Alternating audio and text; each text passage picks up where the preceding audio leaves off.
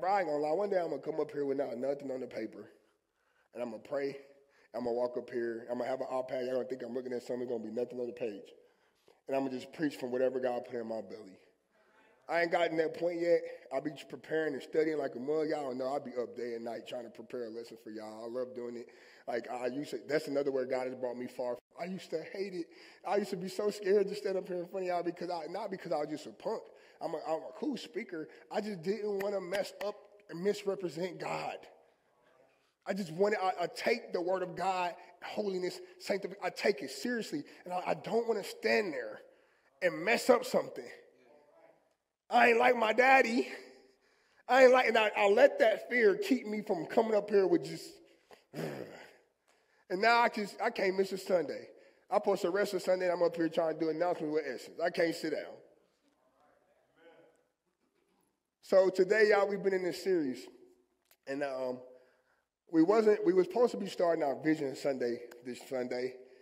I wanted to tell y'all what God told me to give y'all for this year, but then I've been praying fervently this year about resources and finances and stuff like that. And God clearly said, how are you going to pray to me about to bless the people in the house, and you won't teach them the principles? See, I'm growing for this. I'm still a grower. I delivered from it last year, but I hate talking about money. I hate preaching about money. I understand who I serve. I understand the church hurt that came from money. I understand the pastors I've seen manipulate and do all kind of stuff with it. So I hate preaching about it. But then I started thinking, why is preaching about money so hard? Why? Everybody else in your life all day, every day asks for your money. Get on your timeline and scroll a little bit. There's going to be some ad from Temu. There's going to be some non-for-profit. And we never have a problem with when they ask us for support and money and likes and follows and share and help us push their message out to support their kingdom. But the second that the church asks, or we set up a standard for, it's a problem. And I started really dwelling and sitting in this because even I struggled with this. Like, I don't want to teach about it because they're going to think that's all I want is their money. I was probably, Lord, no visitors tomorrow. Because people that don't know me may come in, I'm just here on a Sunday about money. No, you here is here for a reason. This is for you. Because I cannot ask God to bless y'all but not teach y'all the principles of the Bible. Money is the most talked about thing in the Word of God. More than the cross, more than the blood, more than is money and possessions. Why is that? And I start to think about this. If I'm the devil, if I'm the enemy, and I want to keep you from being blessed, I'm going to make you not sow into the right places. I'm going to make you, and I'm going to take the mistakes. We didn't stop going to McDonald's when they messed up our order. But we'll take one mistake or misrepresentation of the church or the word of God that some man did, and we'll put that on the church. We'll attach what somebody foolish like me has done and say the kingdom of God is not worth me or worth my time, talent, and treasure because we seen one mistake. But how many times have your burger been messed up or you drove home and your fries was brown and you was mad? You went right back tomorrow and got another Happy Meal for your kids. There's no excuse anymore that we've seen this or we've been church hurt. There's really no excuse anymore for us to stay away from the house of God because really I want to get us away from the mindset of religion. We all learned religion because I grew up Baptist. We've all learned religion, but I'm trying to get you to a kingdom mindset, a kingdom order in your mind. I can't ask God. I've been praying like Lord, just promotions, just doing stuff for him. He said, we'll teach them the principles because a lot of them are out of my will. If I ask you right now in here, do not respond to this. Who in here tithes? Do not respond to this, executive leader, staff, disobedient people. Who in here tithes? This is a tithe. Let me be clear. Tithe is 10% of your entire increase. Not 9%, not 11%. If it's 11%, that's a 10% tithe and a 1% offering. A tithe is 10% of your entire increase, of the net. See, we'll tithe off the gross. We'll give 10% after Uncle Sam take his 19%. That's not a tithe. If you actually do the math, it's probably like 6% or 7%. And we'll make all excuses why we can't do it. And I started thinking, if I'm the enemy, I'm going to definitely try to get you to, I'm going to wreck the thought of giving to the church in your mind, because if I know you get in God's kingdom order, he get a chance to bless you. So I'm going to do all I can to get you putting your money into Nintendo, Nike, anywhere else. Cancer Foundation, go anywhere. But do not put it in the house of God. When they're in war, I love old school war movies. The first thing they hit and they target is the resources. They'll bomb the resource centers. They'll hit the trains that's taking the resource and the tractors and the food and stuff to the troops. Because if you can cut off their supply, you can kill the army. And the enemy said, I can cut off their supply, I can kill the church. Every other organization is flourishing. And the church got to struggle.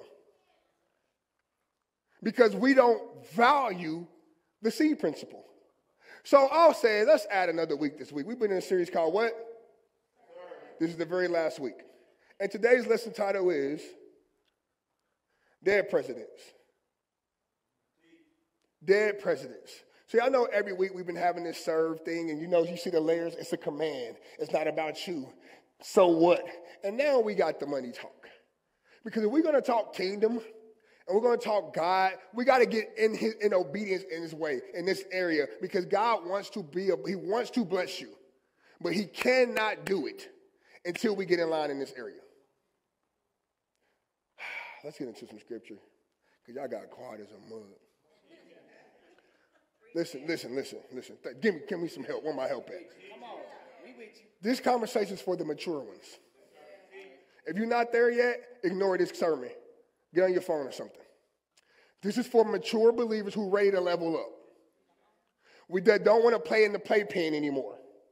Because when this conversation, no matter how you preach it or what you say, people ain't going to be able to hear it. And that's because your heart's not ready. And you're a believer. God loves you. You're on your way to heaven. But this is for mature people who say, God, I want to be used. I want to be just like you.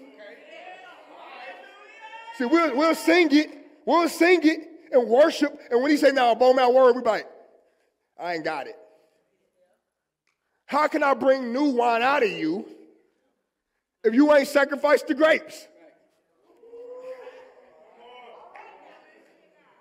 How can I do new in you if you won't even trust me with what you are now? How can I give you a new job if you won't trust me with what you have now? How can I refresh your money if I can't get in it now? How can I do the new car and do the wedding and do everything if you won't put me in what you got now? So I'm going to bless you just to stay further away from me? No, I'm not interested. I'm not building dams. I need bridges. I don't want to pour something in you that I cannot get out of you. I need you to surrender. I'm trying to get you blessed. I need you to lay down your life for me and say whatever you want to do. And I'll bet you I'll rock your world. I need you to understand that I am the source.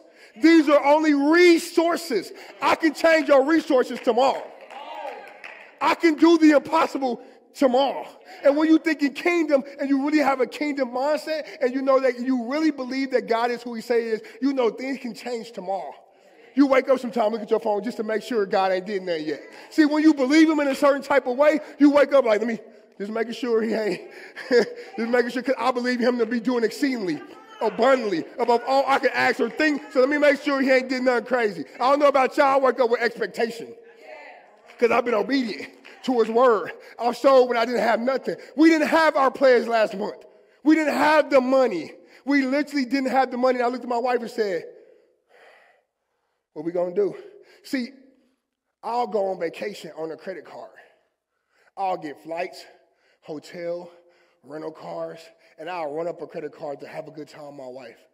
But when it's time to tithe or give something that I don't have, I'm broke. This is for me. Y'all do what y'all want to do.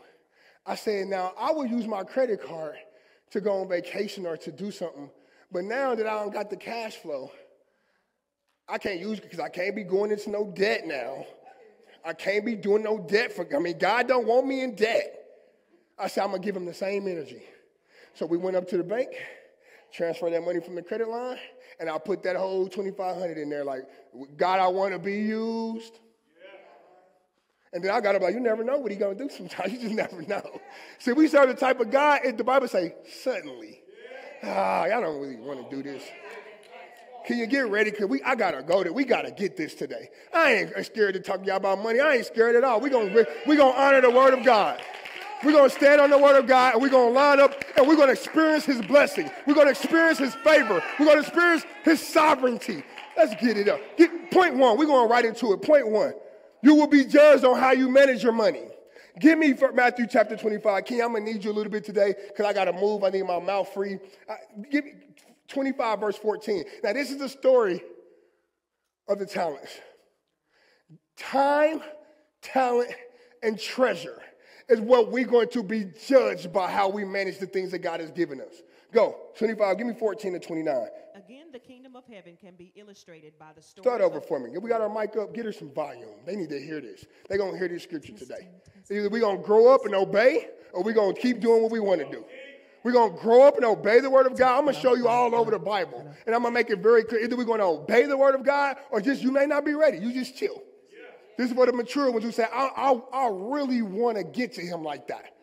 And I ain't going to let possession stop me. I'm not going to do what they did in the garden and choose what my fleshly desires want over what God has commanded me to do. I'm not going to do like the first Adam do. I'm going to be the new Adam. I'm made in a new image. I'm going to obey the word of God.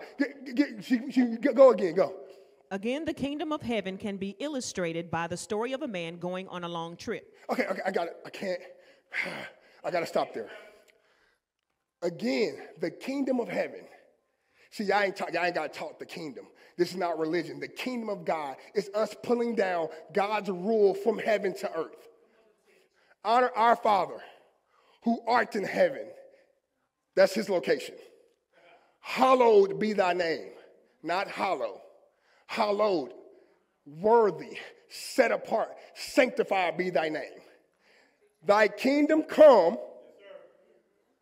thy will be done. Where you at in heaven? Our Father art in heaven. Hallowed be thy name. Thy kingdom come, thy will be done on earth as it is in heaven. We're supposed to draw down his kingdom rule to earth through us being vessels he can flow through. This is nothing new, people of God. Let me teach you something. In the beginning, God was in heaven with the heavenly host, getting worshiped as he's designed to do.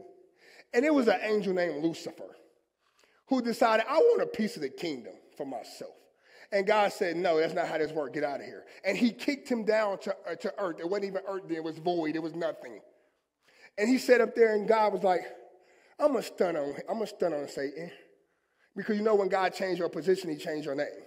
See, he went from Saul to Paul, Simon, Peter. He'll change you. He went from Jacob to Israel. Jacob to Israel. God had changed your name when he changed your position. So he says, Lucifer, now you Satan. You're not what you were. So he said, I'm going to stun him. So he came down and said, let there be, let there be, let there be. And he created his kingdom on earth. It was no sin yet. And then he says, let us make man in our image. The Bible says he breathed the breath of life in us. When you study the breath of life, it translates to the Holy Spirit. He breathed the Holy Spirit in you. He breathed life into you, and then man became living flesh. See, y'all don't know whether you want to be kingdom or not. The Holy Spirit is evident just by you sitting here breathing, talking to me. He breathed the Holy Spirit in you, and then the dead thing came a living. Then he put him in his kingdom. In Eden, in east of Eden was the garden. He said, now here you go, I'm going to tend it. I'm going to make stuff grow for you. You ain't got to do nothing. The Bible said he just watched over it and tend it. Man, you weren't even supposed to be working. When you look up the word tend, it says check it out, look at it, make sure, observe it. You're supposed to be coming through like nice trees. Click, they're nice, tastes good, that's a sweet one. You weren't even supposed to be doing that, but see, I'm about to show you something. He gave us choice. He created the man and the woman. He put them in the garden in his kingdom. Because his rule came down to earth. Everything was perfect. Wasn't no work, wasn't no dying, wasn't no crying. His kingdom rule was here, right? And then he gave men a choice because God is not, we don't want slaves. He wants family. He wants sons. So he says, okay, all of this 99.9% is yours except there's one tree. And what do? We got the tree. And what happened is it separated us from the kingdom. We got put out of being in intimacy with God. So what happens when God comes, what happens when Jesus comes and John the Baptist is preparing the way? It says repent for the what? The kingdom is on the way. our ability to be back in right standing with him and be used as vessels for the Holy Spirit to flow through is back. See, in the whole Old Testament, God was always talking to his people. We don't see that in the New Testament. Now he says, I'm leaving you a helper. So now we have a helper flowing through us. We back garden-ish. We back in right standing when we can be kingdom vessel, but it's by choice, just like it was in the garden. So when he says here, he says, and the kingdom of heaven can be illustrated like this. He's trying to get us to understand a kingdom mindset with money. Go. He called together his servants and entrusted his money to them while he was gone. He's talking about money. This is how the kingdom of heaven should be ran when it talks or pertains to money. Go. He gave 5 bags of silver to one, 2 bags of silver to another, and 1 bag of silver to the last, dividing it in proportions to their abilities. He then left on his trip. The servant who received the 5 bags of silver began to invest the money and earned 5 more. The servant with 2 bags of silver also went to work and earned 2 more. Real quick. It says dividing it in portion to their abilities. I mean, I got to hit that real quick because some of y'all are like, God, I'm waiting on my blessing and you will not get it. You don't have the ability to manage it well. When he gave 5, 2, and 1.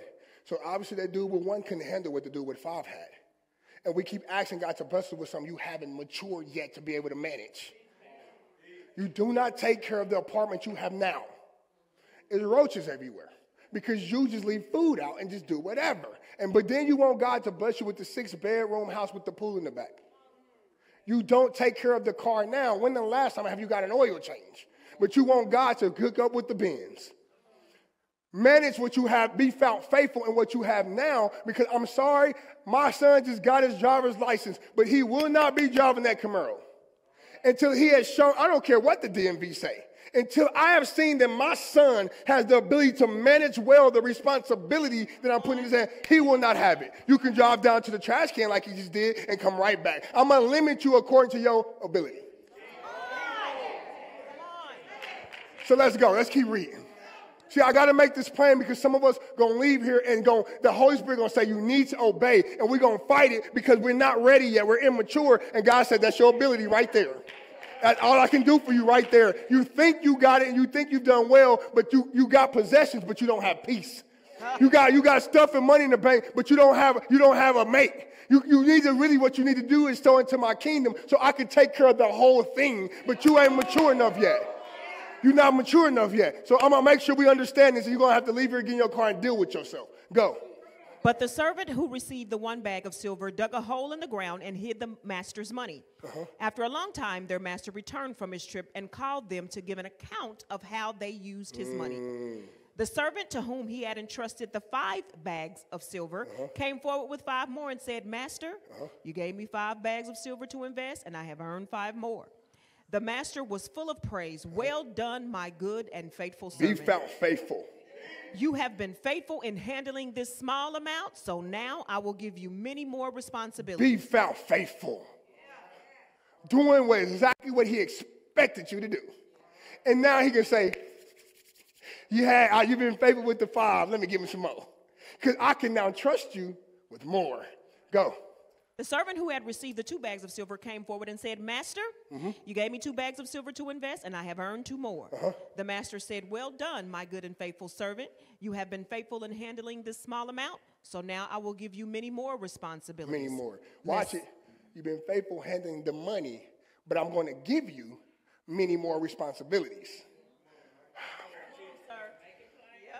We think that our faithfulness in one area don't affect the next.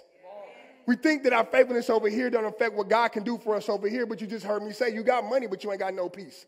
Like he said, I'm trying to see if I can trust you with this little thing, dollars and cents, that you didn't come into the world with and you won't leave out with it. Because when y'all die, I'm going to drive your car.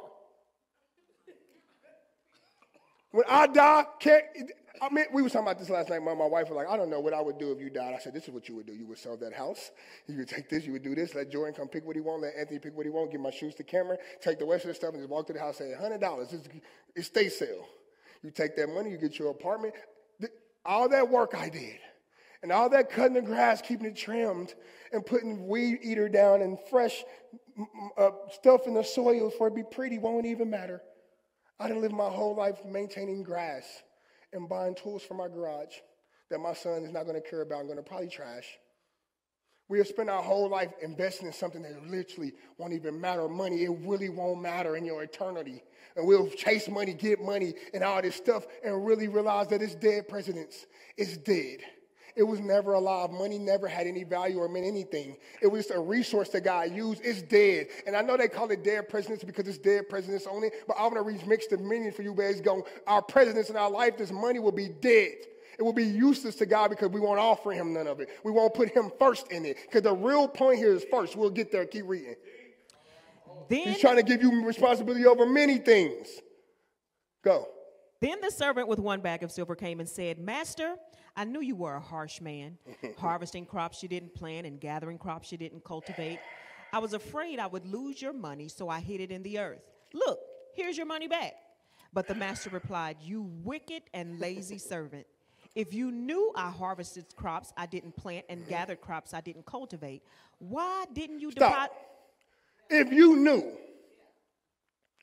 if you already knew my expectation for you, because many of us we all know what we're supposed to do. If you knew what you were supposed to do, why you didn't do it? I'd rather have obedience. I'd rather you just obey the word than worship me. That's scripture. I'd rather you obey me than offer me the fat of rams. Obedience is better than sacrifice. I need obedience. If you knew what I'm expecting you to do, you knew I harvested crops I didn't plant, you knew why I left you money and why I left you time and why I left you treasure. It was time. They had time to do it. He left for a long time, it said, in return. He left them talent. He gave them all to their ability, so they had the ability. And then he gave them treasure. He left them his money. Go. Just go. Go. You knew better. So I don't want to hear it. And we know better. So after today, it won't be no excuse. Go. Why didn't you deposit my money in the bank? At least I could have gotten some interest on it. Then he ordered, Take the money from this servant and give it to the one with the 10 bags of silver. To those who use well what they are given, even more will be given, and they will have an abundance. But from those who do nothing, even what little they have will be taken away. Listen. He says, why didn't you deposit the money at the bank? At least I could have gotten some interest on it. He said, the least you could have did is got a little interest on it. And I started thinking, why would he not deposit it? See, if you put the money in the bank, it's something called a record. It's a record, and if your master never returns, you don't get it. You don't inherit it. It don't go to you. And see, this is what we've done. A lot of us are right here. We want to, just in case this whole Christian faith thing and sow and reap thing ain't real, see, at least I got this money. See, we want to keep it for ourselves. That's what that was. Only person who knew where that hole was dug was him. Nobody else knew. It was no record that the master ever gave you anything. And some of y'all think we're going to get to heaven and there's going to be no record of what you did with your life. And he's going to say, oh, no, I got the book. I got the list here. I know what you did wrong. And this is the thing. This ain't a person to put you in fear. He's going to burn up what you did wrong up. The blood of Christ covers what you did wrong.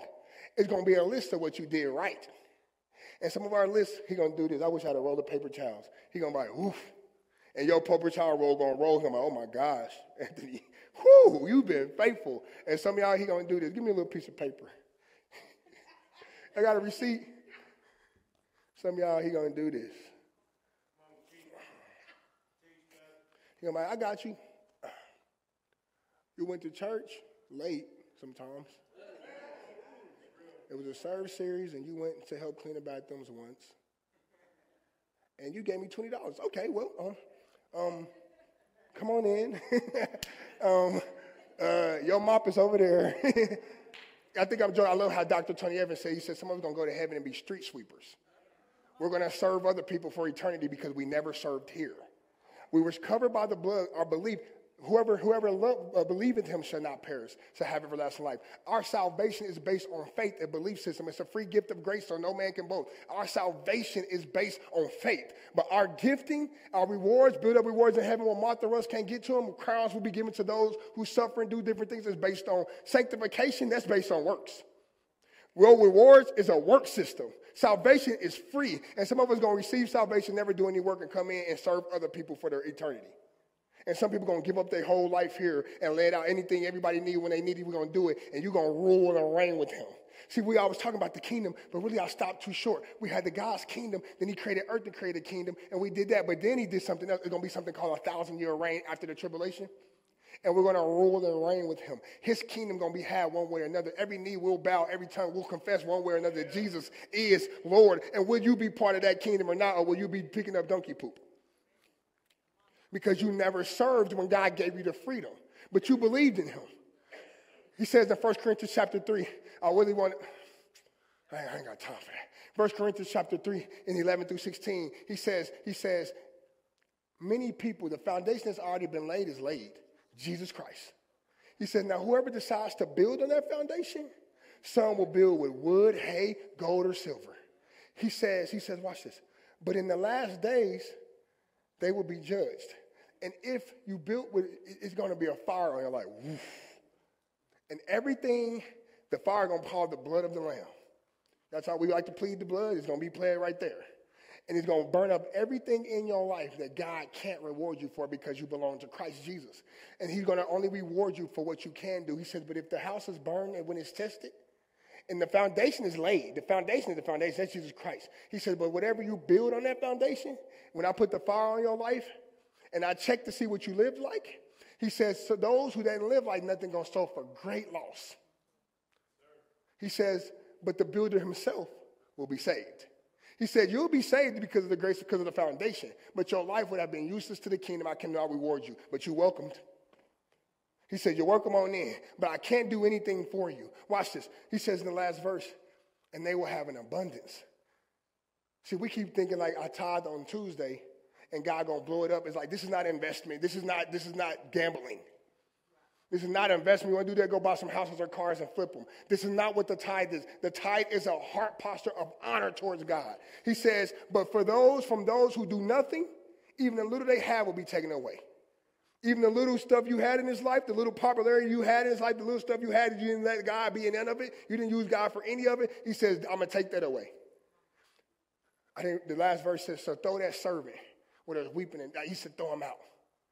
And that's not meaning hell. We need to learn how to study this Bible better than this, because we all look at this and say, obviously it means hell, because that's not what that means. He says it's the same thing happening in 1 Corinthians chapter 3. He says that suffer will suffer grace law. He's not talking about hell. What he's talking about is we gonna forever realize, dang, we messed up. We didn't serve God with our life. And that's going to be a miserable feeling when you know, okay, this is what it is forever. Because when I had the chance to do it, I didn't. My question for today, when it's time to give an account, what will your heavenly bank account look like? Because if I ask y'all to pull out your phones right now and show me your bank account, somebody like, I got it. I'm saying, I've been stacking. But you ain't did nothing in your spiritual account. And now, honestly, if you die tomorrow, your mama going to get that money. Your kids going to get that money. But if you die tomorrow and your heavenly account is set up, I told you I'm going to heaven and I'm riding a casket on Dayton's. I mean, the chariot on Dayton's. I'm coming through the heaven with my wings flapping like, woof, woof, woof. Bro, I'm giving God everything. I'm not limiting him to any area of my life. Time, talent, treasure, secrets, skeletons in the car. I'm putting everything out. Use me, whatever you want to do. Because I value what the kingdom of, I'm valuing what heavenly rewards going to do more than the earthly ones. I've had car on Corvette, on big house, on money. I've touched all that and realized this is nothing. I've had it all, trips, and I realized it's like Solomon said, what he said, not in Songs of Solomon, in Ecclesiastes. He said, I've learned the secret of life. And no matter what you do or what I do, it's void, it's vague. I've had money, that didn't work. I had riches, I've traveled, that didn't work. I've sought all the knowledge. It's all just nothing new under the sun. Nothing new. We got to realize we keep letting social media and culture, everything program us to what we should be getting and get in the bag and say the bag. And all this money in these rap lyrics got us going to buy a Dodge Charger haircut and to do anything and steal them and steal the motor. We just do it. And we chasing everything they tell us that we need to be and put our chains on and got to have our jewels and be dipped. We're doing everything they telling us to be and they telling us to do. And God said, the devil just willing you away from me. We're going to start a series here soon, early at the back half of this year, called Clash of the Kingdoms, Culture versus Christ. And we're going to talk about everything culture telling us and show you in the Word of God why it's telling you that. What's happening. We're going to up our discernment. So when we see culture do something, when we see something go viral, we're like, hold on, something's off about that.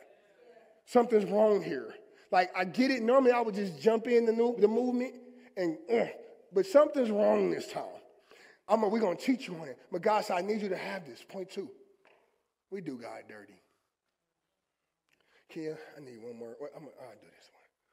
Malachi chapter 6. We're going to go through in the Message version. I am God, yes. He's talking to the people. I am. I love that I am in the Message version. It takes us back to Genesis. Moses told him, I am sent you. He said, I am God, yes, I am. I haven't changed. He says, and because I haven't changed you, the descendants of Jacob, he's going back to the Abraham, Isaac, and Jacob. He said, I haven't changed. I'm the same God that was Abraham, Isaac, and Jacob's God. He says, you haven't been destroyed. The descendants of Jacob haven't been destroyed. You haven't been destroyed because of my promise to Abraham and Isaac and Jacob. He says, I haven't changed, so I've kept my word. You haven't been destroyed because of your descendants, because of your ancestors. He says, but watch this. You have a long time history of ignoring my commands. You have a resume of being disobedient. He says, you haven't done a thing I've told you.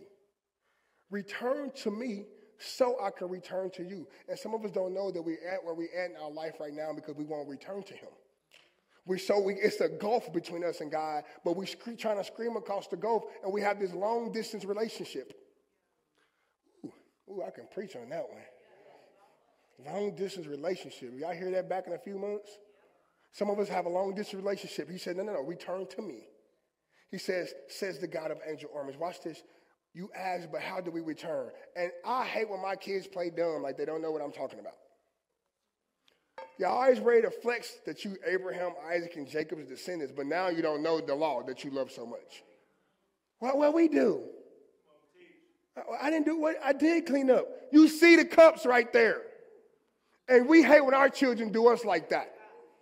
Why you bring my car back there like, what? I ain't do nothing. You know ain't no gas in it. He says, you have a history of doing me dirty. He says, they ask, what do we do? He says, begin with being honest, and that's what we need to start with. Some of us are going to have to be honest with ourselves. Have I obeyed God in this area? First, we got to just start with just being honest about it. He says, do honest people rob God? But you rob me day after day. We don't just steal from God, we rob him. So you rob somebody sometimes you can accidentally do some stuff. It's called ignorance. When you're ignorant, that's not even a bad word. It's just you don't know. But some of us are foolish.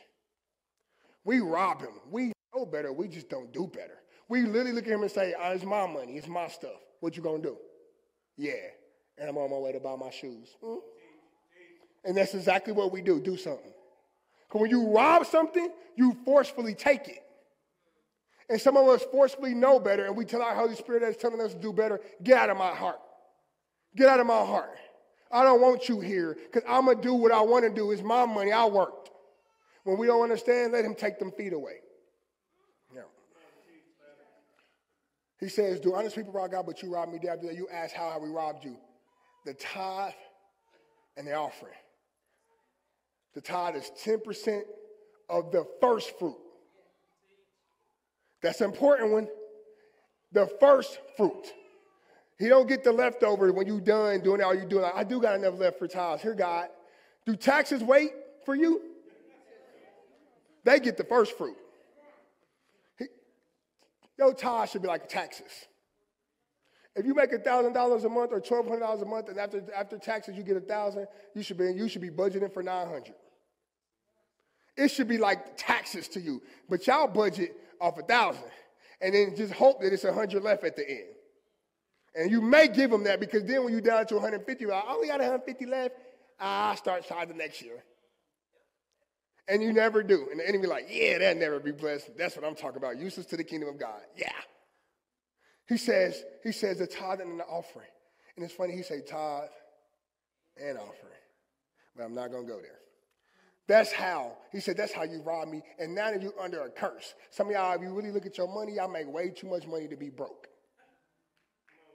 Sit down and calculate it up. You're like, dang, I make $4,000, $5,000, $6,000 a month. Well, I ain't got no money. My bills are only $1,200. It's called a curse. You can't seem to get ahead. You do something, then the transmission go out.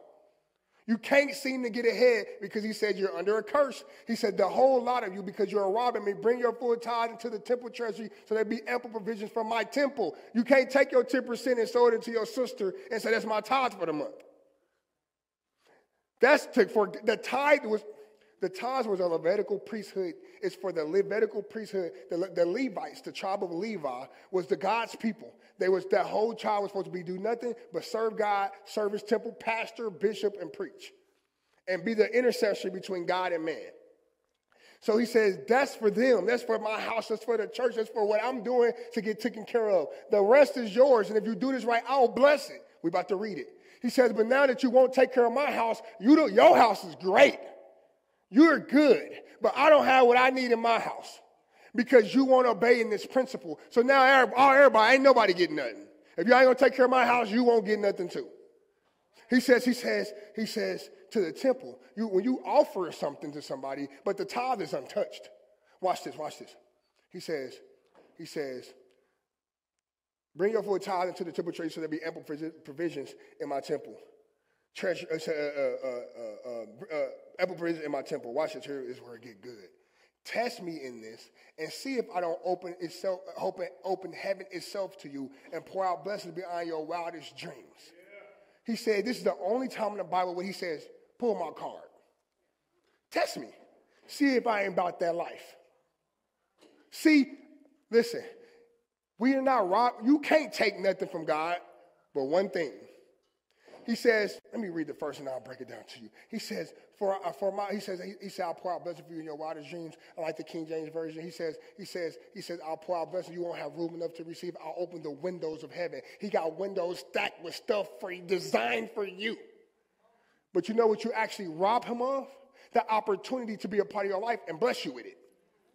He got stuff. It's streets paved with transparent groves and ruby doors in heaven. He don't need your little $2. You think you make money? I make 60,000, girl. I'm up. That ain't no money to God. That ain't no money to him. We keep looking at these little 2 pennies we got thinking we doing something. He ain't really nothing compared to what I could be doing for you. He says, but watch this. He says, you're robbing me of the opportunity to bless you. So we're going to go to heaven. It's going to be rooms full of stuff that you should have had. He said, you're robbing me.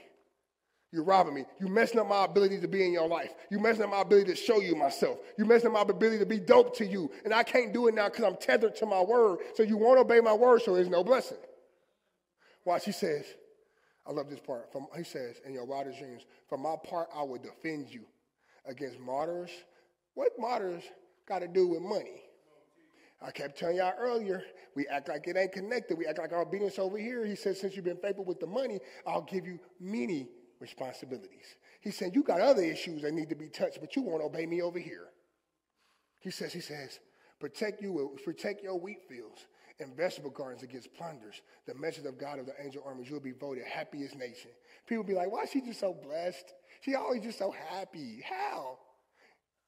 You don't even know it's because you've been honoring God in your tithe. You don't even know you've been honoring him with your money and putting him first in that area. Watch, she says, you'll be voted happy nation, and you'll experience what it's like to be a country of grace. God of the angel army says so. Your tithe should be like taxes.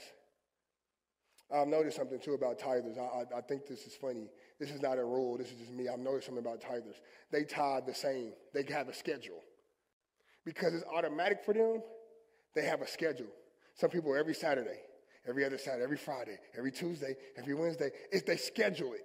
Because to them, they don't wait for God they schedule out God. See, it's different because some people, that's why I said this is just not Bible. Some people don't make their money like that. They may be a waitress. They may make $100 one day or $5,000. They can't schedule it like that. But for some, if we have checks that come regularly, and I noticed something about true tithers that have a heart posture like that for God. It comes the same every time, every day. That's what they do because in their hearts and in their minds, I'm going to do this. It's like taxes to me.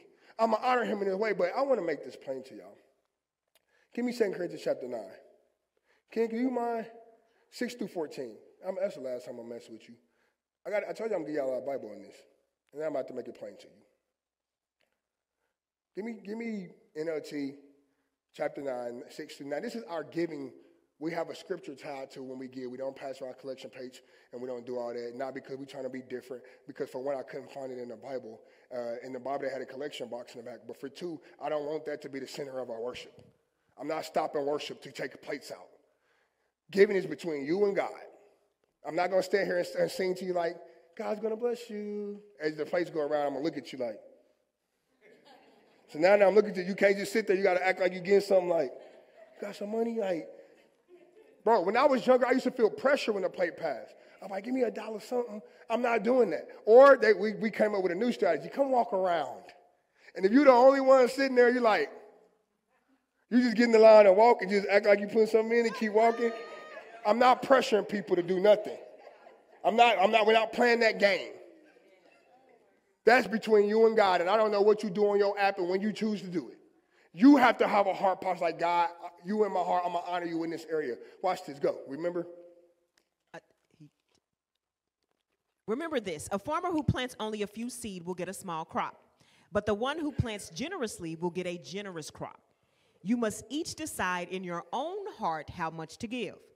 And don't give reluctantly or in response to pressure, for God loves a person who gives cheerfully. Mm-hmm. And God said, my love goes to a person who do it out of a heart of joy. This shouldn't be how I got to put it in. Keep your money. I'm dead serious. If you just doing this out of some, God is not going to bless that. I want you blessed. So you got to mature to a heart posture like, I'm going to worship you here. That's I want cheerful givers. I want people who's doing this happily. I want to bless the house. If I had somebody call me this week, said, bro, I thought they were going to take my income tax. They didn't take it. But I can't cash it. I can't wait to pay my tithes. I wasn't expecting this. I'm giving some extra. Happy to sow into the kingdom. That's what he wants. That's what he said, I'm blessing. Let me show you what he said he'll do for people that with a heart like that. Go. And God will generously provide all you need. Generously. All you need. Now watch, don't add no extra stuff in there. He said the necessities will be generously given to you. But watch this, he's not done. Go. Then you will always have everything you need and plenty left over to share with others. He said now, you will always have everything you need and you will have plenty to keep giving. To share with others. Watch this. Because you share with me, I'm going to give you some so you can continue to share with others. Because the goal is to serve. It's to serve our brothers and sisters. God is not here no more, so we put the money so we can serve our brothers and sisters in Christ. We have a great vision here. We actually give about 35 to 40% of our money away to other people. He says you'll have more than you need to keep blessing people. And let me show you what kind of ministry, amazing ministry this is. Go. We keep downplaying giving like it's something we shouldn't be. It's actually big ministry in giving. Go. As the scriptures say. The scriptures say it. We ain't making this up. They share freely and give generously to the poor. Their good deeds will be remembered forever. For God is the only one who provides seed for the farmer and then bread to eat. He's the only one who provides seed to the farmer. So he gave you the seed for the first plant you had. Some of us don't really understand God gave you the job in the first place. So you just giving him back what he's managing you with in the first place. He sent you the clients. You didn't just get, he sent you with, just finish that, because I got to show y'all. I think if I show y'all, go.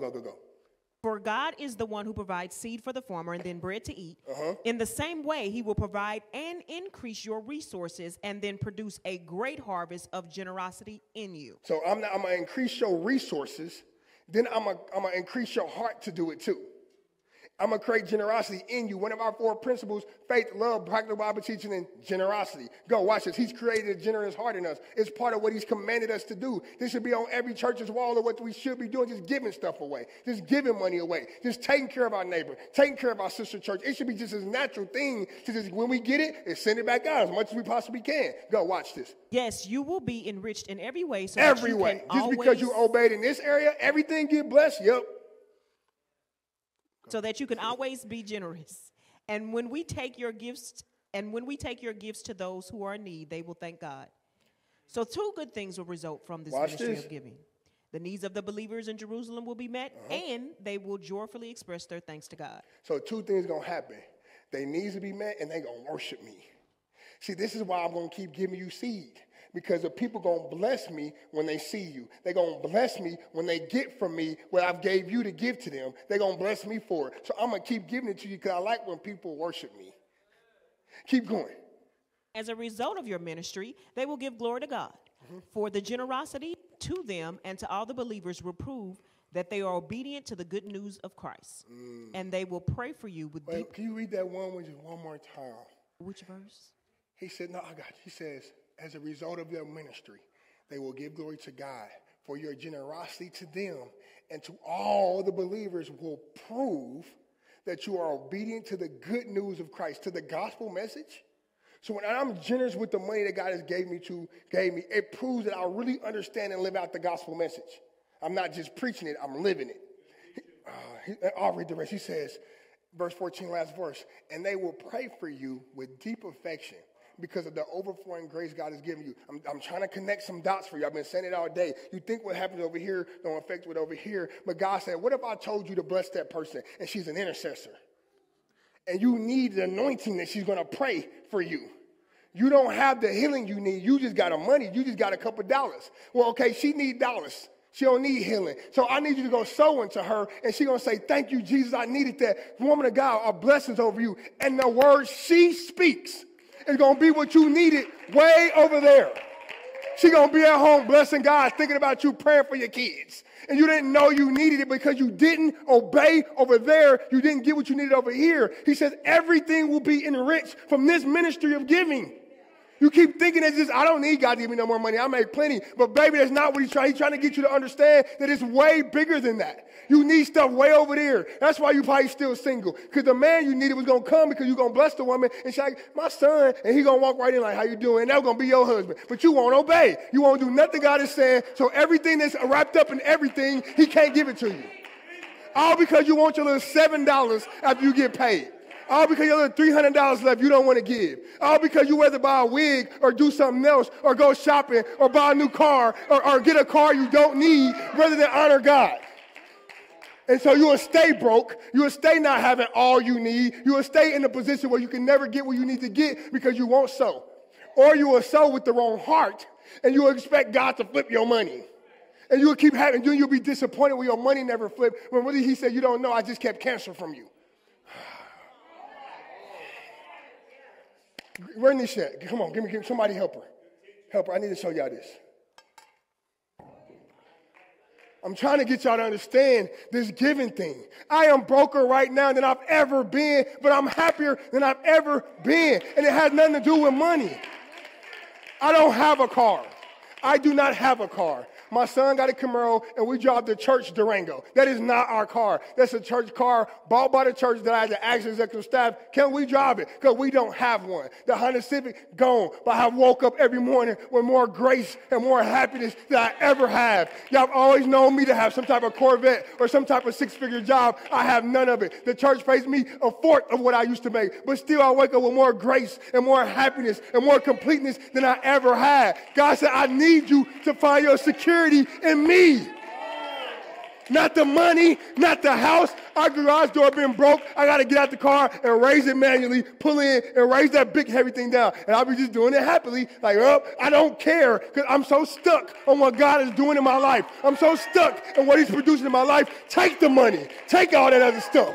I don't care. Just use me. I don't care. And we need to get to the point where screw the money. God, just give me enough to pay my mortgage. That's how I feel. Just give me enough to pay my mortgage and have a little left to take my wife on a little date. You know what I'm saying? Kids need a little bread, send Casey a little school money, and I'm going to get the rest away. Have y'all, when we go to dinner, I'm paying for something. I can't help it. That's just who I am. That's just what we do. Put them up here. I can't help myself. I'm trying to get us to break away for this slavery and this bondage we are to money. God said, I need to be first. You cannot worship money and me. You cannot do it. You got to pick one or the other because one will always take over the other. Come on, quickly. Let's get this. He said, I need y'all to understand something. I need me some. Come on, Alicia. Come on, Heather. Can you help me out? Back row. Come on, help me out. One of y'all. Come on, Tasha. Come on, Trees. Y'all just get behind the table, find a box. Anthony, you already up here? Just stay. Where you at? You up here? Up here? Essence, come on. Is that enough for y'all? How many y'all got? 1, 2, 3, 4, 5, 6. I need more. Where Brandon at? He in the house? Got the baby? She sleep? Where you at? Where Brandon? Let me give me Brandon. I need it. Come on, Joe. Come on, Danny. Is that 10? Is that 10? 1, 2, 3, 4, 5, 6, 7, 8, 9. I need one more. Come on. Thank you. Everybody else is looking at me like, please don't let him call me. Please don't let him call me. No, come on. Come on, woman of God. Come on up here. Now, God said, what my box? Y'all open up. Smell the goodness. Open up. So just throw the box. So just throw it up. Woo! I hope y'all like pork. Look at that thing. Do y'all want that? Because anybody that don't want it, y'all don't have to have it. Y'all can go sit down. Do y'all want this? So God says, every time, amen. I said amen. I'm not going to call. Don't sit me down, Pastor. Amen. God says, I'm going to give y'all provision. He like, I don't want to open it because can we leave mine shut, Pastor? Come and just, look at, it smells so good up here, y'all. But God says, I'm giving you 1, 2, 3, 4, 5, 6, 7, 8, 9, 10 slices to 10 people. This is my kingdom, and I'm giving everybody provision. Everybody has 10 slices. How many slices go to God? I like your thinking. It's really only 1, but anytime you want to double your tithe, hey, you just go right ahead, brother. Hey, 2. Oh, I like that thinking. That's your tithe and offering. So God says, my house is empty. I could have just caked the bread off right to me. But what I wanted to do was give it to you and trust you with it to see if you would. So can you tithe? Well, pause. Can y'all get some hand sanitizer? Anybody a bottle? Just real quick. Is there something back there? Just get real quick. I got some. You should know. That's mama, right? You know she's mama. She's like, I got it right here, Pastor. You know, mama's got everything in their purse. Cookies, candy, everything. Bring that baby over here. Like, they got everything. Like, yeah, get cleaned up. Now, I need y'all, if y'all want to, y'all don't have to. Can y'all tithe? Who want to tithe? Anybody willing to tithe? Okay. Can you tithe? I want the big one. No, I'm just joking. I give you whatever you want, Lord. Now everybody going to try to get big ones. Look at her. She said, use me. Take whatever you want, Lord. Y'all get y'all tithe ready. Make it all cute now. Fix it up in a circle. Okay, she said, I ain't giving not whole 10. I ain't cheating, God. There you go. Get y'all tithe ready. Just a tithe. That's 2 pieces. Give just a tithe. Just a tithe. God said, I just want the tithe. That's all I require. All I require is a tithe. Yeah, I just require a tithe. It's okay. He just give me a tithe. Can you fix it up for me, Heather? Yeah. Okay. Come on. Tithe. If all my people tithe,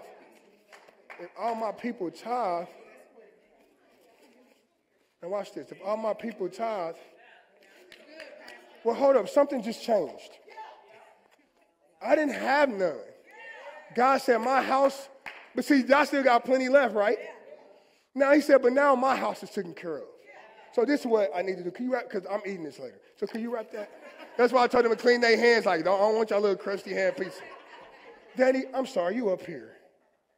Okay, he says, so since you tithe, okay, he says, you tithe, and you have 90 left to do what you want to.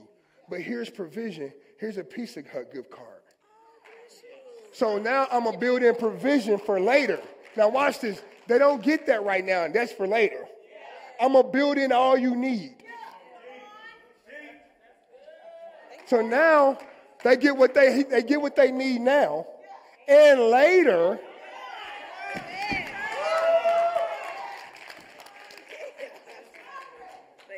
He said, and later. See, now watch this. Ain't y'all married? So y'all married. Now they got, see, We think we just tithe on one of the incomes in the house. See, now they had 20 slices. They both had jobs. Now they just got 18, but they got double provision. Oh, whatever. Y'all not here. Now, this y'all piece, y'all wrap them up. And then sometimes God will say to that person that nobody see, they didn't get the pieces. They just been faithful in the secret. He'll say, I got something for you too. Here, Crystal, get the kids' pieces. Take that to Crystal. Get the kids. That's for a couple of pieces. But she takes it in the back. Sometimes it won't be like this. Sometimes God will just say, I got you. I got you. I see you. I got you. That's y'all go ahead. Thank you. Take y'all peace and y'all blessing. Y'all just honor God. Now watch this. They came up here with nothing. They came up here with nothing. God said, but I'm going to give you that job. I'm going to give you that career. I'm going to give you that sustainability. Would you trust me? Sure, God, I'll give you a little piece of the pie. He said, wow, now my house is taken care of. Let me build in provision. Mama Aqua here. Actually, Kelly, come here. Let me use you. Let me use you. I'm going to give a couple examples here. Get the babies if y'all can. And I need some help. I want to use Kelly. Y'all come grab these tables for me, Brandon, Jordan. Thank you, Marcus. Come on, Kelly. Give me a mic. Heather, can you? I want to make sure I can hear her. There we go. So I want y'all to hear. Hi, her name is Kelly. So I want to set another example for Kelly. So here. God said, okay, here you go. I'm going to set another example for y'all. Because this one's going to be, I don't think we got one. Thank you. Thank you, D. D-man. I call him D-man. So God said, here's $100. 20, 40, 60, 80, 85, 90, 91, 92, 93, 94, 95, 96, 97, 98, 99, 100. God said, here, Kelly, $100. Now he says, can you tithe? You don't have to. Can you tithe? Because the church is broke. I ain't got no money. So can you tithe? Because the church, I'm the kingdom. We don't have it.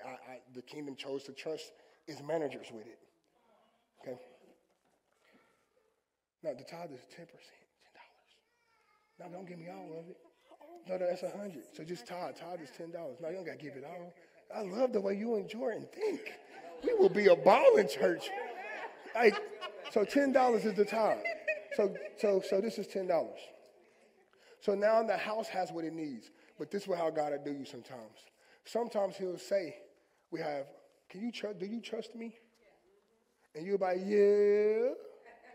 I think I do. You know how God has done us like that. He'll ask us for something. We're like, I want to trust you, but dang. Are you sure? Oh, Lord. Maybe he's saying, now, Mama Aqua has a need that's $80. Now, you don't have to. But with God, I'm the kingdom. I'm standing, I'm talking like I'm God. You already blessed me. So you can do, that's the 90 is, but it's a need. And you trust me, and you need me. So, can I use your money? Can I use you as a kingdom vessel? Because I got a need over there on the south side. Can I use your money? Can she have 80? Okay, come on, Danny, come get the 80. And take it to Mama Aqua. Now, count that. Take it to Mama Aqua, thank you. What's like 1, 2, 3? I'm sorry, I'm going to mess you up. I said count it and start counting. $10. But I trusted her and started her with $100. And she said, here, Lord, off top, I'm giving your God my money. I'm about to go shop. I'm about to stack this. I'm about to stack for my babies. You know what I'm saying? And God said, but I need you. And she said, okay, Lord, well, I ain't got nothing left, but my bills is paid, I guess, okay. And he said, okay, good day. Thank you, Kelly. Take my mic. I said, no, that's yours. God trusted you with $100. God trusted you with $100, and he took it all. He decided that he wanted it.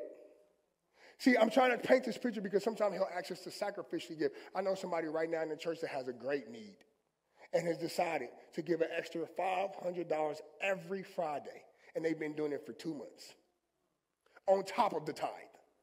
and they have a great need, an obvious need, and they have decided that instead of stacking it, we're going to sow it. The church's needs are above my own. The kingdom needs are above my own. What do you need from me, God? See, I'm trying to get us to another level in this thing. What we take is sacrificial. See, it's really no love or serving until it's sacrifice. I want to show y'all something. Because, see, most of us would be mad. That's my $100. You gave it to me. Now I'm 10. And some of us, that's how we feel. The money was in our hands. Like, we touched it. We seen the account. And now we're like, man, I felt like a real person for a minute. And God asked for it all back. And we'll leave and go sit down and sit with our little 10 like, well. And we'll sit there in obedience like that. Say, well, God, if that's what you have for me, if that's what you want. But she came up here with nothing. See, we got to start understanding it was all God's in the first place. It's all God's in the first place. Remember, he breathed life into you. It's all his breath anyway. See, I'm trying to let us reform our minds. I'm trying to let us restructure our minds to understand it's all his anyway. Point 3. Give me Acts chapter 4 real quick. Watch this. I want to tie these together in the scripture real quick. All the believers were united in heart and mind. All the believers were united in heart and mind. All the believers up here was united in heart and mind. And they felt what they had, what they owned was not their own. So they shared everything they had. The apostles testified powerfully to the resurrection of the Lord Jesus, and God's great blessings was upon them all. There were no needy people among them. There were no needy people among them. There were no needy people among them because the people who had didn't consider what they had their own. I can tell Pastor Anthony give me not check. He working hard. He says, the apostles testified powerfully to the resurrection of the Lord Jesus Christ, and great blessings was upon them all. And you want to know why? Because they felt like what they had was not their own. He says, there were no needy people above them, among them. He said, and verse 35, and bring the money to the apostles to give to those in need. They brought it to the church to be helped so people can get helped. It says, for instance, there was Joseph, the one apostle nicknamed Barnabas, which means son of encouragement. He was from the tribe of Levi and came from the island of Cyprus. He sold his field he owned and brought the money to the apostles. This is important. Because honestly, I don't believe in the tithe like that. It's an old Levitical priesthood law. And God don't want us to do nothing under the law anymore. But even the Levi sold all his extra and gave it to the church. That's why Corinthians said, everybody evaluate y'all. He loves a cheerful giver. This is not under any, I better do it. God don't want you to do nothing out of the law. That was Old Testament, where if you didn't, is you in trouble? That's not the heart posture anymore. The tithe is now, I use it as a baseline. It's for basic Christians, in my opinion. You just get a tithe because that's everything in the Old Testament. Some stuff is good. We still can take that and use it as a principle. So I still believe in the tithe, some sorts, or I use it as a principle to live off of. But I'm sorry, y'all, I go above the tithe. I don't tithe like what I make. But in my heart of hearts, I want God to always know where he stands with me.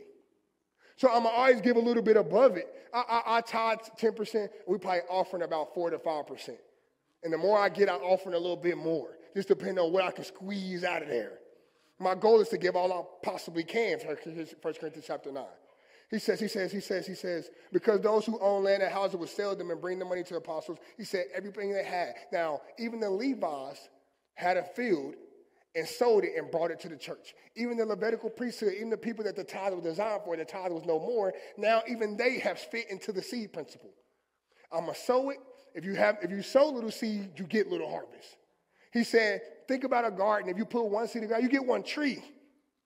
You're not going to have this flourishing garden, but you put sprinkle seeds all over. I got seeds everywhere. Most of y'all ain't here. If I say, have you ever, have pastor ever gave you something or done something, you're like, yeah. I got seeds everywhere. I'm sprinkling. I'm out there. Like, you need something? Oh, I'm rich in heaven. I'm rich in heaven. Watch this. We closing. We're not closing, but we're getting there. Last point. We there. Last point. Where is your heart? Where's your heart? I just said that because I didn't want them to turn my altar call music on. I'm almost there, though. Where's your heart? Matthew chapter 6, verse 24 in the Amplified. He says, No one can serve two masters, for they either hate one and love the other, or they will devote themselves to one and despise the other. You cannot serve God and mammon. Mammon meaning money, possessions, fame, status, or whatever is valued more than the Lord. Some of us wouldn't dare use our TikTok for God. We value it too much for ourselves. 1 Corinthians chapter 3, verses 5. I'm going to give you this last one, then we're getting out of here. The night the Lord appeared to Solomon in a dream, God said, "What do you want?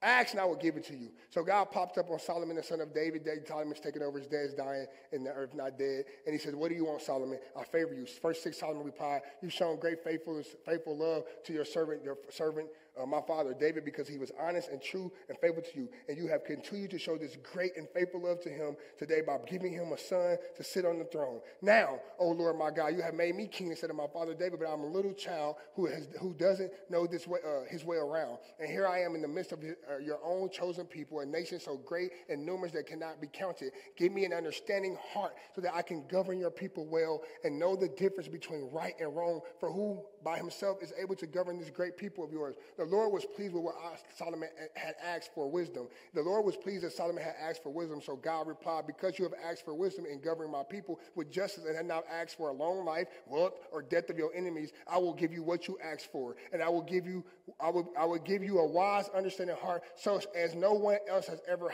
will have." Where's your heart? God shows up to him. "What do you want?" He says, "Bro, I want a pastor right. I just want to pastor right. I just want to honor your people. I don't know what to do with these people. I just want to do right." He says, "You know what? I love what you asked for. I'm pleased. You got it. And not only when I give it to you, I'm going to give it to you in abundance. You're going to be the wisest person to ever live." But he didn't stop there.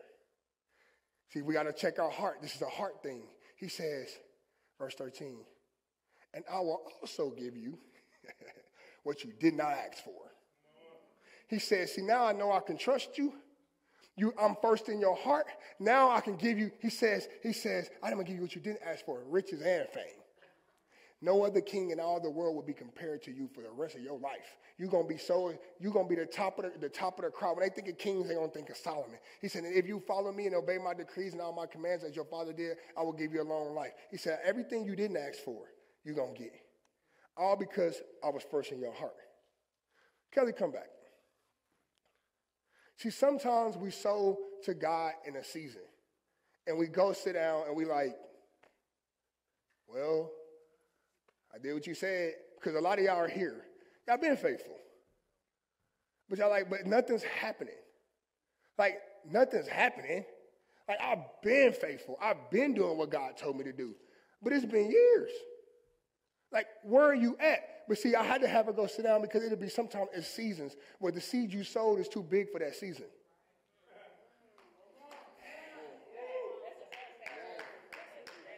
The seed you sowed, God said, "Oh, you ain't even ready for what I want to do. Just go sit down and keep being faithful. Let me go see what your heart posture is like with your $10. Let me go see what your faithfulness is with your $10. See, I need some help. See, I got to show y'all this. When we govern the last season well, when we govern what God has told us to, unexpected stuff happened. See, I just found out something last night.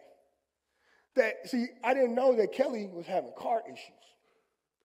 See, she had a bigger problem in her life above $100, but God asked her to sow it in a different season because he foreseen what was happening in a different season. So he's like, "I'm going to work some things out. It's going to take me some time to intricately put some things together, but because you sold over here, I got to work some magic and kind of bring it back around to you." She had having some car issues. So me and Melvin got to talking. You know, Melvin is our Mel's way. You know, you need a car, Mel's way is the way to go. And I said, "Well, what can we do, Melvin? Come here, Melvin. Give me Pastor Anthony. What can we do, Melvin? Come on, Melvin. Come on. Bring me that. Is we up here? Is he ready for me? Go to my channel 4 and tell Melvin, get him at the highway. Tell him bring me that thing. Tell him bring me that thing real quick." I said, so it was a season where, you know, she just sold and was faithful. She didn't really like know what she was going to need or know what God was going to do or kind of really know anything. But he said, "Oh, I got your name in rooms you ain't even in. You're part of conversations while you sleep and chilling with the kids and the babies. I got provision built in. I got provision built in. They better come on. Give me my channel 4. Like we set up. See, so we didn't have an understanding. So she needed a car. See, it's going to be a season. Well, Melvin, now, come on, give it to her. Let her touch it. See, in a season, I want you to, in a season where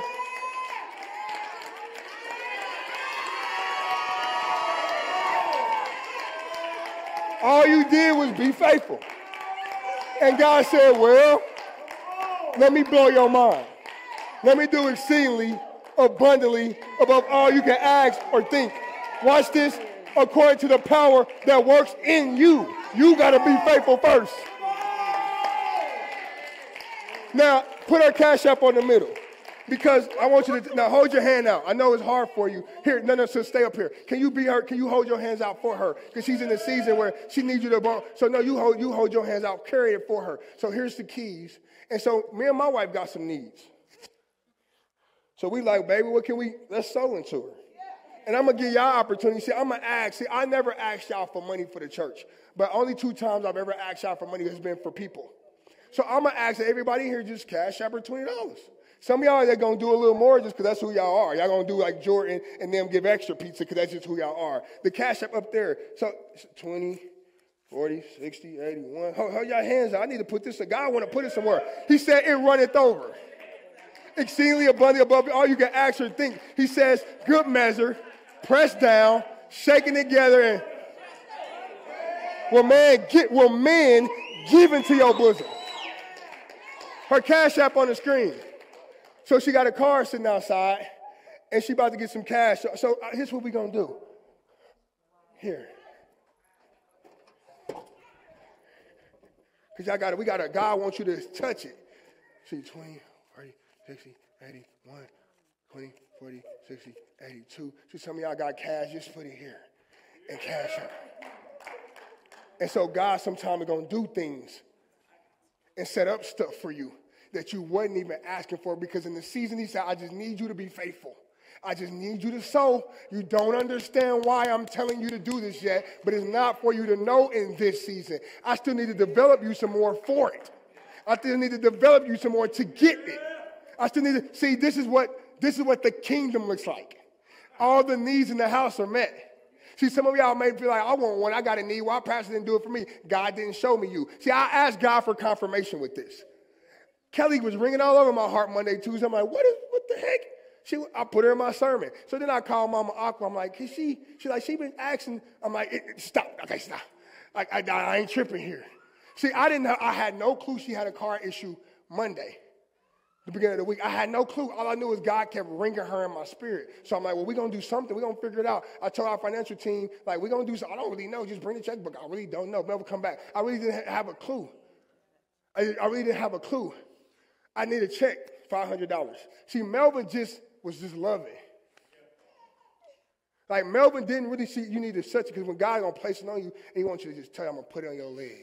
He wants the blessing to be on you. And he said, so Melvin was just having a heart of gold. Like, Pastor, what you need me to do? Say the word, I'm in there. I'm like, I love this man. I just love it. So actually, he got a cash app. You got a cash app. Just cash app him $500. Now, this is why. Not because he helped do anything. God said, I'm just seeing faithfulness.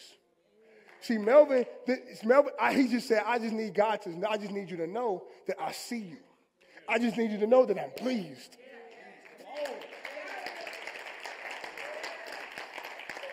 I just need you to know I see your heart and I'm pleased with you. This is what God's been telling me. I see your heart and I'm pleased with you. You may not think very much of yourself. He says, but that's okay. I think very much of you. He says, I've seen your honor in your heart. I've seen your prayers to me. I've seen how you care. He said, I'm so pleased with you. He said, all I need you to do is just keep going. You have no clue what I have for you. You have no clue. See, some of us don't need money. See, we in search of something else, and God said, you're going to find it more than you ever thought you was. See, I need you to understand something. See, I'm closing. I'm trying to get y'all to understand something. God said it's not about your money. See, in the beginning of the lesson, y'all was quiet. Now it's rejoicing. I'm trying to get you to understand something. I'm trying to get you to participate in my kingdom movement. Let me close and get you out of here so we can go drive a car.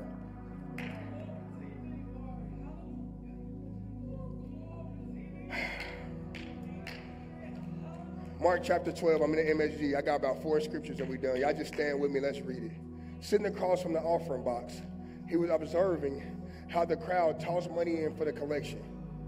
Many of the rich were making large contributions. One poor widow came up and put in 2 small coins, a measly 2 cents. It's blessing my heart because some of y'all just don't got it. But y'all heart said, God, I just give you what I have. And you don't know how much. He's like, okay. It's not about how much. This is a heart posture. Remember this point. Where's your heart? He says, she put in 2 pennies, 2 minutes, 2 pennies. We walk past that all the time. He says,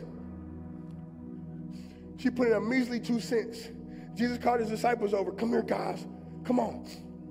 He says, the truth is that the poor widow gave more to the collection than any other together. How? They put in thousands probably.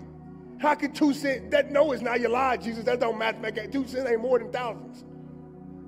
It's a heart posture. Giving is a heart posture. We got to understand this. It's a heart posture. It's not about the amount. If you're a tither and you make $100 a week, so you give God $10, or you make $1 million and you give him $100,000, in his eyes, it is the same. Remember the one with 5 talents and 2 got the same thing? He says, all the others gave what they, he says, the truth is the poor widow gave more to the collection than all the others put together. He says, all the others gave what they really never missed.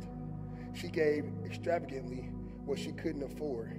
She gave her all. Last 2 verses. John chapter 1. 1 John chapter 3. We know real love because Jesus gave up his life for us. Thank you, Jesus. So we can know what real love looks like now. While you were yet sinners, he didn't need us to act right to die. He says, so we also ought to give up our lives for our brothers and sisters. See, now we see the example of what love feels like. And I needed to leave this series on this verse because this whole series we've been talking about serve. Love each other. Serving is an automatic byproduct of love. When you make olive oil, what's the byproduct? Old smashed up olives. You can't help it. You cannot make olive oil without old smashed up stuff left. If we're going to really love each other, we're going to automatically serve. He says, so we also ought to give up our lives for our brothers and sisters. Jesus Christ gave it up for us. He says, if someone has enough money, now how can you be talking about love then start talking about money? This whole chapter, he's talking about love. He never mentions money. But he says here, so we ought to give our lives up for our brothers and sisters. So we need to give up our money. Let's read it. If someone has enough money to live well, and sees a brother or sister in need but shows no compassion, how can God's love be in that person? How can you say you a Christian and you love Jesus and you didn't shout it all up and down the aisles and you got 3 cars sitting, 2 in the garage and 2 toys and somebody on the bus and you can't at least say, here, just borrow it for a week, something. You're just like, well, I mean, I worked hard. Maybe they should have just saved more. You messed up your credit. You had them kids when you was young. You should have. I didn't have kids. We had the same sex though. We ain't gonna go there. You was this much sin. Just because you didn't forget to take your pill. We ain't gonna go there. We'll judge them instead of love them, and we'll find an excuse in our heart not to be for them, not to go down so they can. We got to do it this year. I cannot wait to give y'all this series for this season, what God has given me for this church for this year. I'm so thirsty to give y'all this word. I know it's exactly what God is saying. But before we can understand the vision, we got to learn how to serve. Church over, we dart out the door. We're not really getting interested in the kingdom. We just want religion. I went to church, check. Not to actually integrate ourselves into the body, into non-denominanica. Some of y'all weren't here. I put a whole mannequin on the stage, and we called her non-denominanica. The bride, the body of Christ, the bride of Christ. We don't want to be a part of that. We just want to come get our little bit and dip. That's why I created the challenge for us.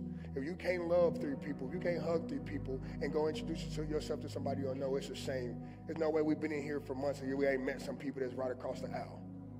That's why we're doing a kickball game. There's no way it's other churches all around us. We ain't said nothing to them.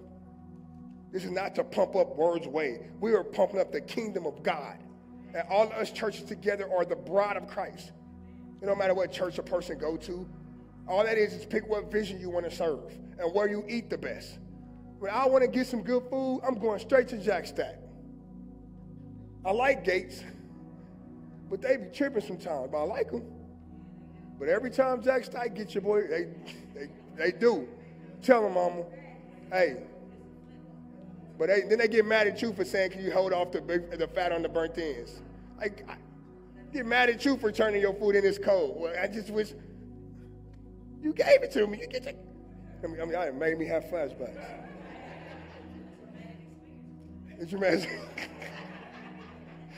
It is dramatic when you get home and you sit down, you get the remote light, you open it up like,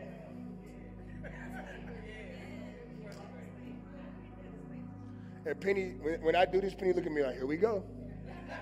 She just go over there like, here we go. She just tucks you. She know the next hour is me ranting about why do I go over there and it's stupid. Like, it's traumatic. Then I got to fight getting on Google and leaving a review like, don't do it. You need the same grace from God.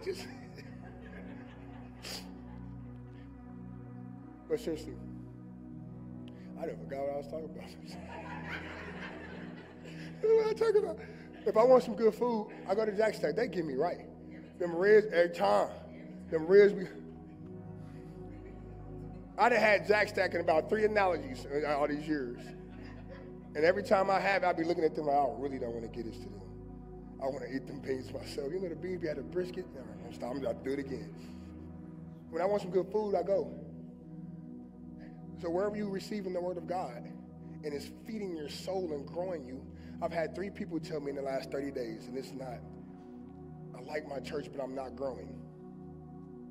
And in my mind, I'm just being supportive, but I'm thinking, oh, so why are you there? So why are you there? Why would you be somewhere where you're just not growing, but you like it, the people are cool? That's not what God told you to go to church for. The point is to go to church to receive the word of God, and it pushes you into growth. Now, this is the thing, some people who don't want to grow and don't want to be challenged to grow, gonna go there. I'm telling you right now, this is not the church you want to be at if you don't want me on your nerve. If you don't want me to say something in the pulpit and you're going to think I'm talking about you. But I'm really not talking about you. You're not in my mind, but I am talking about you, though. I guess so I am. If it hits your spirit, I'm talking about you. But I'm not up here I would never get up here and blast somebody. That's silly. This is for the the pulpit is for the word of God only, not my feelings. So I pray all the time, God, don't let me bleed through in this word. But I am a shepherd. And when I see kids out of line or sheep doing what they're supposed to do, I'm supposed to get back over there. I wouldn't love you if I didn't. If I just want you to sit here and keep coming so we can have more people and I don't love you. And I really never want to see you grow. And I don't know about other leaders, but I feel on my face for y'all. I want to see y'all blessed. I want to see y'all marriages just booming and new cars pulling up and I want to be able to ask you, can we have that event at your house? You know what I'm saying? You know you can't really deny pastor. You're going to say, yeah, just because but you're going to get in the car like with your wife, like, why do you got to ask? I really don't want to, but I'll do it. Like, I'm going to do it too. To feel y'all got to get your house. The first week, can we have this event? The first week, y'all ain't unpacked yet, just greedy and careless. Listen, this is the most important part of this whole thing. Find a church home where you're getting fed the word of God and you're growing. That don't mean you can't go visit and do other stuff. Ain't none of y'all locked in these doors. The people who come here just love it. They've ingratiated their self. They ingratiated themselves into the vision. They love the word of God, and they love the family. They love what we do, and they can't leave. But y'all, these doors ain't locked shut. Y'all are part of the kingdom of God, not the kingdom of Calvin, Word's Way. That's why you look at our Facebook, you don't see my face plastered over everything, and every time you say invite, you see me up there like, invite, come to our church, and you see me and Penny. No, this is the kingdom. I can doubt them all. And if I didn't teach y'all to be faithful to God and y'all faithful to me, y'all just fall off. Y'all be a wreck in a few months. It has to keep going. So I have to train you in kingdom thinking, not religion. Religion makes you serve me. Kingdom makes you go say, Pastor tripping, but it's God. You're going to be accountable to him. He's going to teach you to serve God, not me, not man.